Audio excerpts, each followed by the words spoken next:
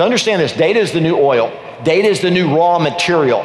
Cheap to mine, it's infinite, it's cheap to distribute, it's exponentially valuable, and it's proprietary in nature. Folks, that literally is the holy grail of what you would want for any raw material. The exact opposite of oil, right? The exact opposite. Yes, right.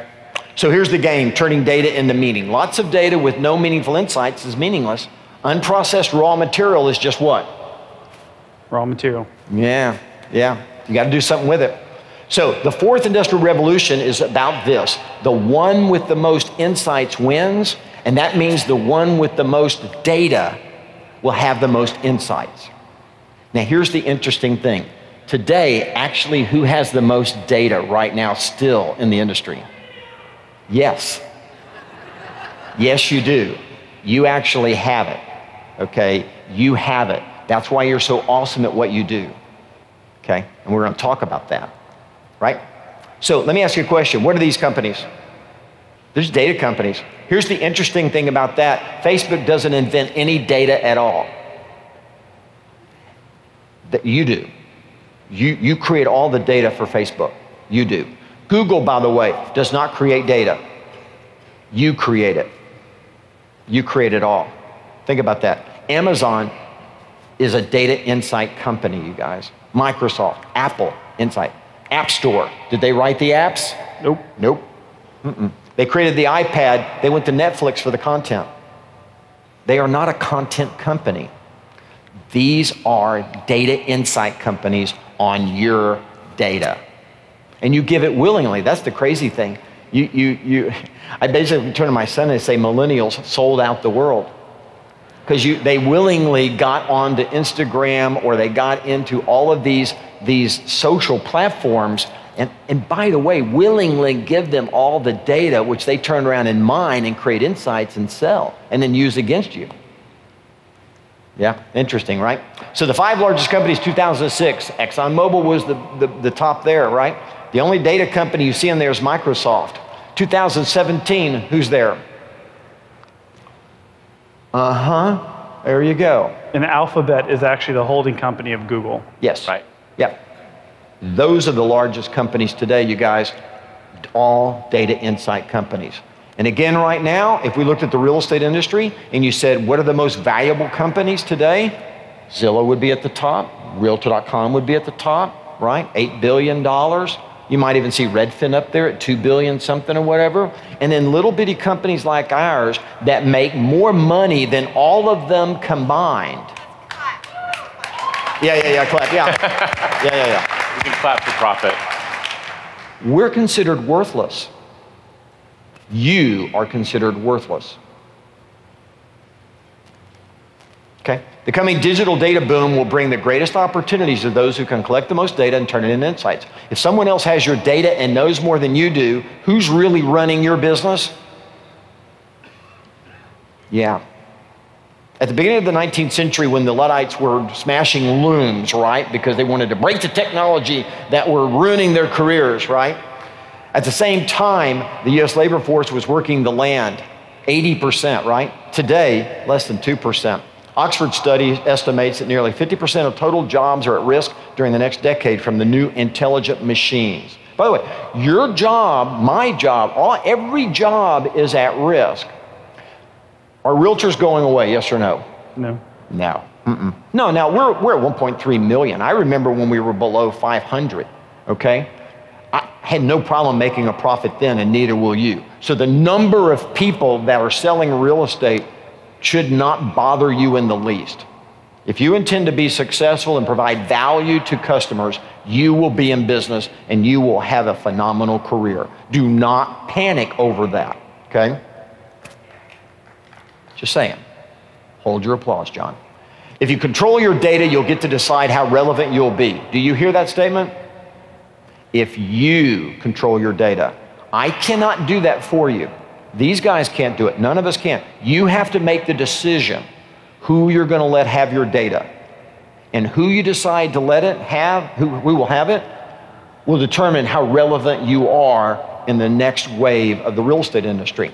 So let's look at S-curves real quick, okay? So S-curves is how every revolution happens. This is how we go in, right? So at the beginning of the S-curve is great. You see this ramp up real fast. That is literally the first innovation. So here it is, it's a new idea. It's a smartphone or whatever that is, right? Yeah. So here it is. But by the way, it then stalls out. Why? It stalls out for a fairly long period of time because they have to figure it out. Then you have to write stuff for it. And then you have to figure out how to fix that and make that work. Then we have to get content to blah, blah, blah, blah, blah. All these things have to happen.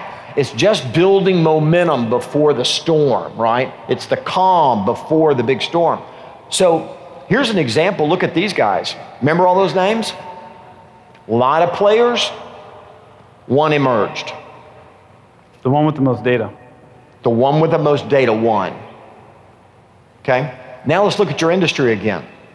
So in this ramp up, Realtor.com, Zillow, Trulia, just to name a few, and then we get Nextdoor, Opendoor, OfferPad, and Knock. By the way, not a one of them make a profit. Not a one of them.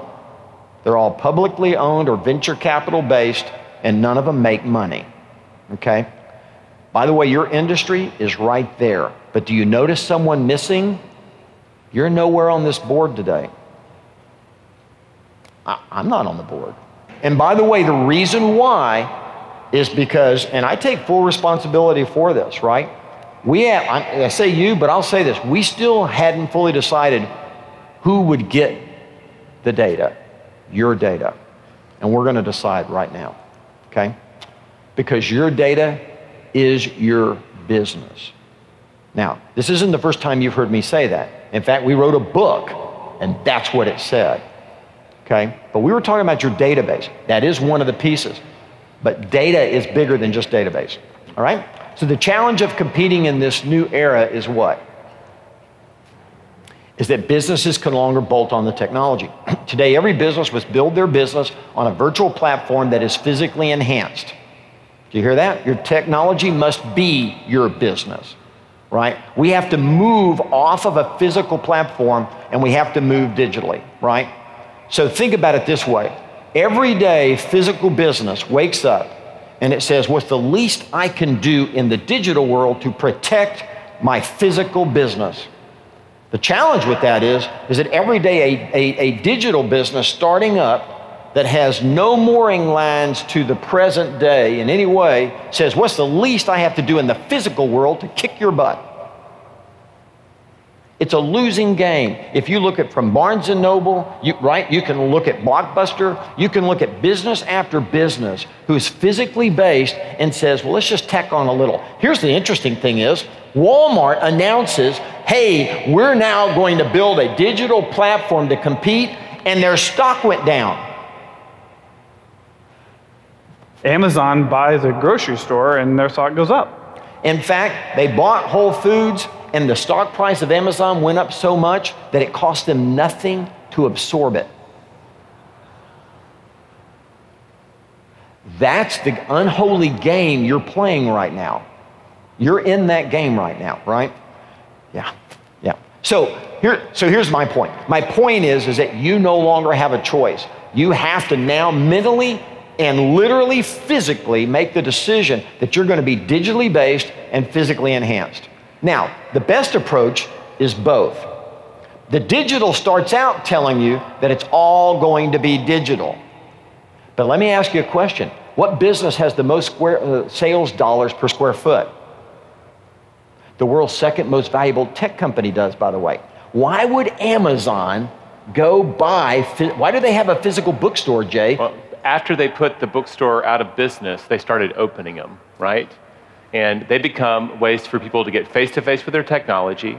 They get more data on how they shop, and they become distribution centers for them. Yeah. And you look up in Amazon, they have 4% of all retail.